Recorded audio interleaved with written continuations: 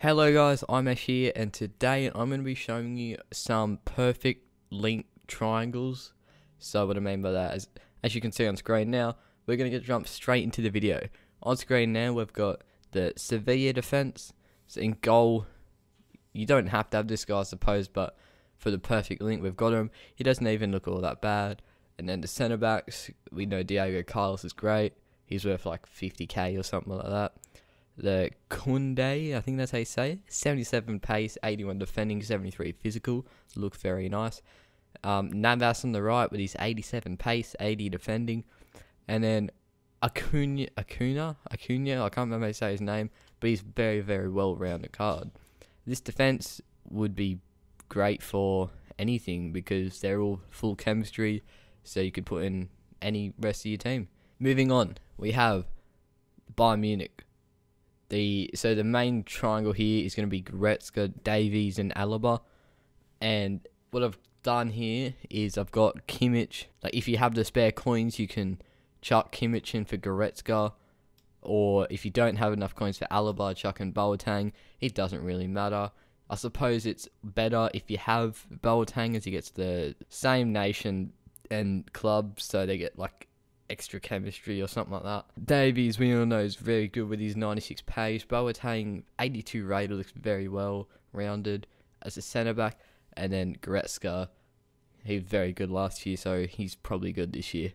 I've gone for the trio of Meunier, Akanji, and Emre Can. Emre Can's card looks ridiculous this year. Meunier, he's just very well rounded, and Akanji is very cheap and very overpowered. I've also put Peace Check here in case I think they're the same price. I don't know why I put Peace Check there. Akanji's better. And then Witzel, if you have the spare coins, if he's worth anything. And again, he's got the hyperlink, or that's what I'm going to call him, hyperlink. He's got the hyperlink for the Belgium nation and Borussia Dortmund. What I've got here is Spurs. So what I've done is the main triangle is if you play the 4-3-3-5, you get this green links here for Bergwijn, Reguilon, and Jedson Fernandez. So that's the main link, but you can also switch around. Like you can switch them around. So you got Bale on the right, and who's there right back? We have Aurier. So you can put Aurier there to make this right-hand trio. And if you don't have enough coins for Bale, I'm pretty sure Lucas is more expensive. I don't know.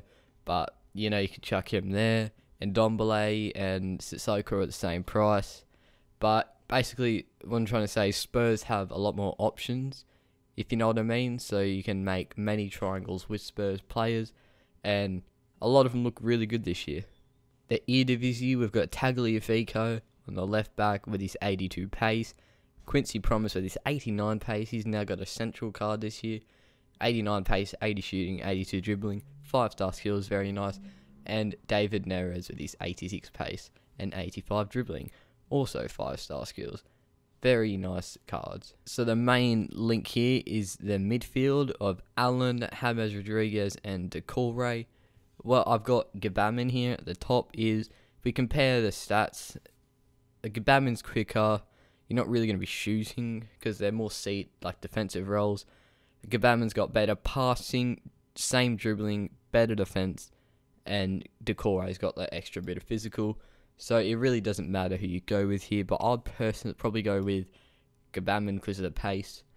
Allen, we all know he's very, very good. He's getting a once to watch tomorrow, or maybe by the time this video comes out today. Richarlison's there for that hyperlink for the Brazil-Everton, and James Rodriguez is very, very good card, just despite his 53 pace. Moving back to the Bundesliga, we have got the RB Leipzig. I'm pretty sure that's how you pronounce that. So in goal, got Galassi, 85 rated, Upamecano and Klosterman, 84 pace on Klosterman, and he's like 6'3", something like that. Sabitzer looks like a very well-rounded, I'd say Cam, probably. I don't know his actual position.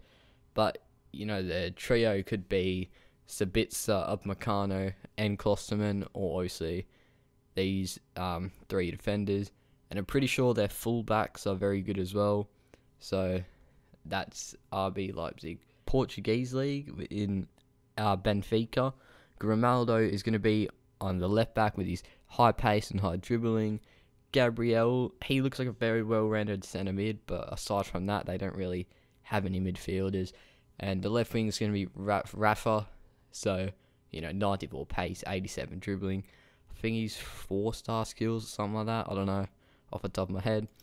And moving on to the right side, we've got Adama Traore, 96 pace. Everyone knows who he is. And Nelson Semedo, who recently transferred to Wolves and is getting a wants-to-watch card as well, I believe. Inter Milan, into the Italian league. So the main trio here is going to be Nainggolan, Ericsson and Vidal. So we've got the two, well really just one of each. We've got a Cam and Ericsson, a box-to-box midfielder in Nainggolan, and a defensive mid in Vidal. I haven't used any of these cards, but they look very good, and I'm going to try and get that in my squad. And options, if you want to go more attacking, you've got the 94 pace, newly transferred Hakimi, and Lautaro Martinez, who looks insane again, just like last year. Going for a cheaper version, if you saw my 50k squad builder, this was in it. The attack is very quick. The shooting isn't that great, but I don't think shooting really matters all this year. As long as you have decent finishing, that's all that matters. And then a box-to-box midfielder in Renato Sanchez, and that's just lost Lily in the French league. So we've got the Real Madrid option here. So we've got Valverde, and he looks like a very, very good card this year. I've got Ferland Mendy, 92 pace, looks insane. And the reason I've got so many centre-backs here is because you have many options. We've got Eder Militao, who was very broken last year.